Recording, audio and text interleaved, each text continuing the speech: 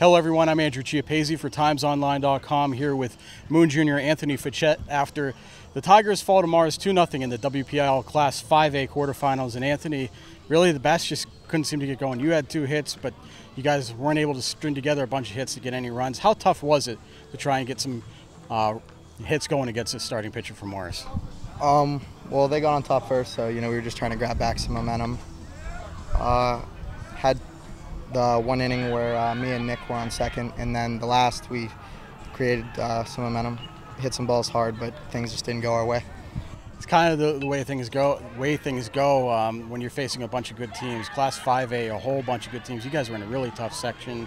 What was it like going through the grind of this season, playing so many good teams and facing a good team like Mars again today? Coming into this season and even into this game, we know the talent that we have on the team. We knew that we play our game and we can really compete with anybody. Just tried to take it one game at a time. Came into this game, same approach. Didn't get the same result, but doesn't mean it was a bad loss. You guys finished second in the section. You guys had a great regular season. What were the goals going into the playoffs, and is this a kind of a bitter pill to swallow? We had our goals at the beginning. We wanted to be #1 in the section.